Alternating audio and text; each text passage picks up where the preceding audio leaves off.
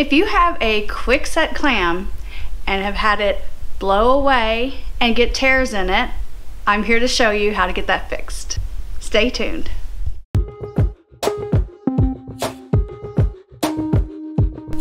Today I'm going to show you how to patch a quick set clam. Stick around.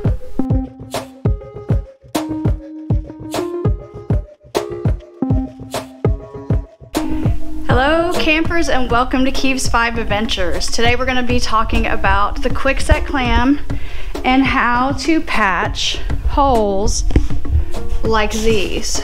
We had our clam up and a storm blew in.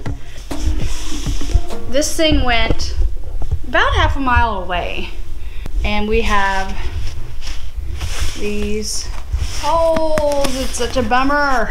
Such a bummer. We're going to get this thing cleaned up and we are going to patch these holes and hopefully restore this thing back to regular use.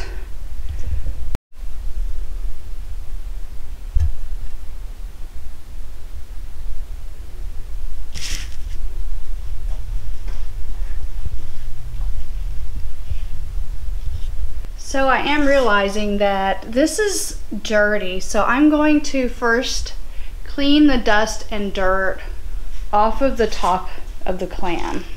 This is a very mild solution of water and Dawn dish detergent, and I'm going to use a paper towel and I'm just going to clean this dirt off so that we have a good surface to make this repair. So I'm just going to spray this solution on here. Not use a whole lot. Just get this area clean. You can see it's pretty dirty. Definitely don't want to have a lot of dirt on here.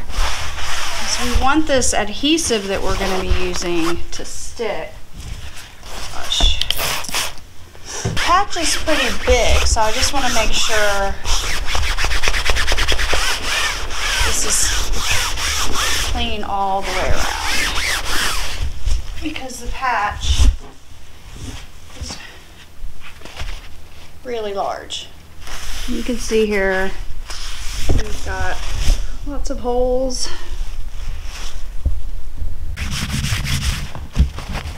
Trying to get this whole area cleaned, inspected, see how about the damages. I'm feeling like I need a microfiber cloth to not have any paper residue. You can see it is definitely a big area. And I only have 4, so I need to pick the 4 biggest holes to patch.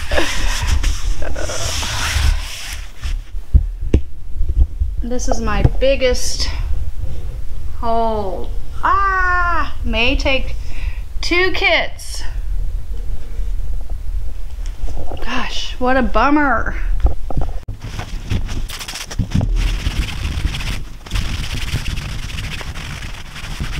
Okay, so I just washed with the soap and water solution and I'm kind of worried about the soapy residue. So what I'm gonna do is I've got a microfiber cloth with some water and I'm gonna go ahead now and rinse the soapy areas just to make sure there's no residue.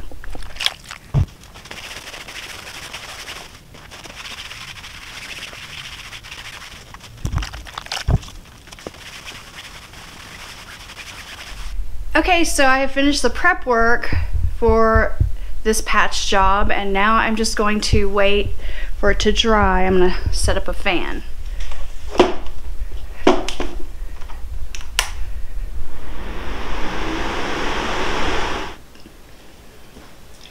So I have decided, since I have to spray this on the tent, that I'm just going to go ahead and make a little template here so I don't get this adhesive all over the tent and then dirt's gonna stick to it. I just want the adhesive right where I need it on the tent. So I am going to cut this.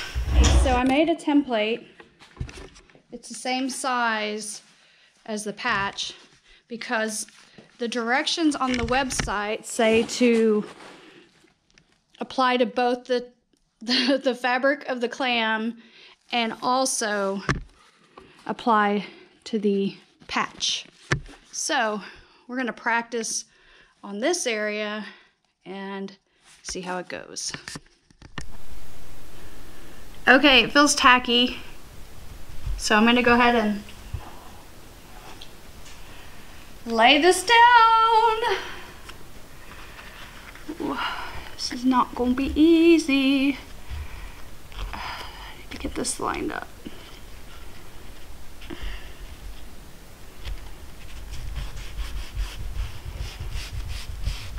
For me, getting it over this bump is the most crucial part. Oh! So,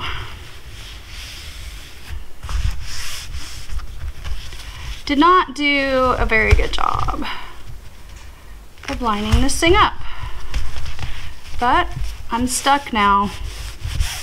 So that is what is going to happen.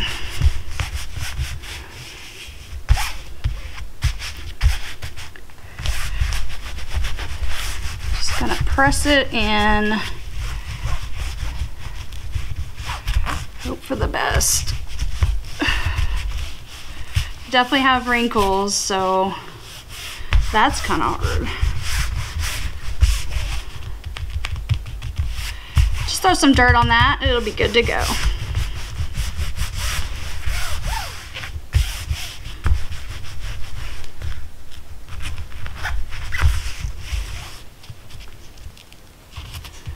All right, well, I'm gonna leave that be and work on the next area. 100% happy with it, but you know, it's my first attempt, so I'm gonna work on this hole right here. May have gotten a little aggressive with that spray. Whoopsie daisy. And I have a thread too. Just let that dry and get tacky. Oh, my hand. Great. The second one went much better.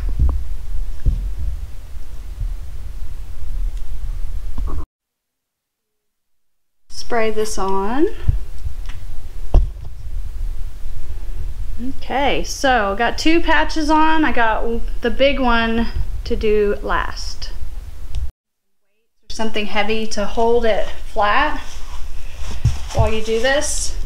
Here is my last hole. It's pretty big, so I think I'm going to be able to get one piece over this hole, which is a slit all the way up. Alright, I've got my last template. Got these giant holes here. I'm trying to get this whole patch over this. Very critical to get the whole thing. Alright, and now I'm going to spray my patch first. Shake it up.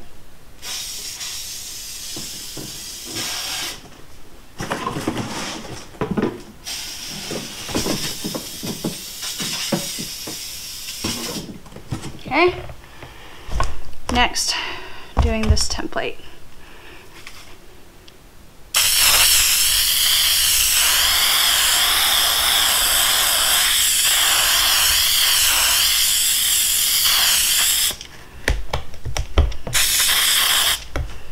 My hand's sticky. You can see it's working pretty well.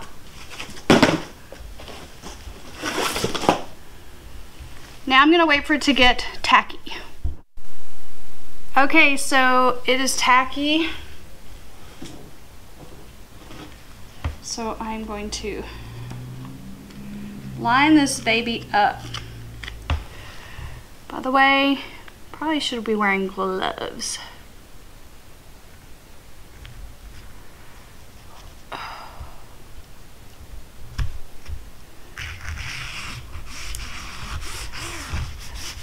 most important part for me is right at the seam.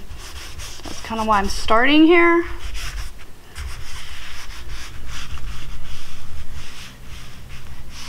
Working my way over.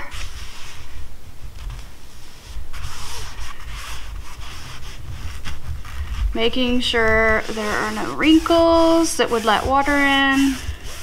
There we go. Okay.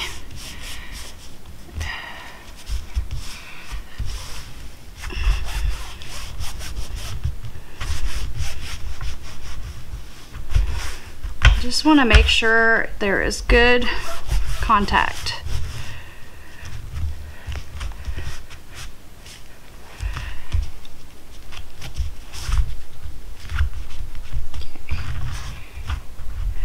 Alright, so I am done patching these 3 areas, and I'm going to let this dry for the rest of the day, and then I'm going to pop this thing up and see how it looks from the inside.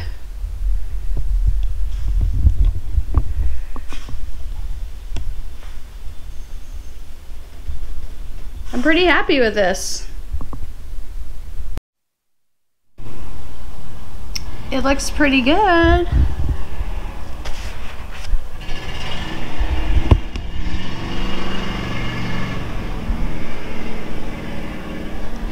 I'm not gonna pop it up, but the patchwork does look really good. I'm happy with it. Well, I hope you enjoyed our video today, and I feel like this is a very good solution. I will post all of the links to what we used for this repair down below. So if you could take a moment and like this video, and please subscribe, we would really appreciate it. We like to share our content and hopefully help others out there who have made the same mistake as us and left our clam shelter open when a cold front moved through. It was staked down in multiple places, and even using these, but it will still go airborne, so just beware. You should really not leave it out when it's going to be windy or a cold front's moving through. Alright, well, thanks for watching, and please have a great day. I'm going to have you do on the top, but I'm going to flip it, put it on the stone in there. But first, actually,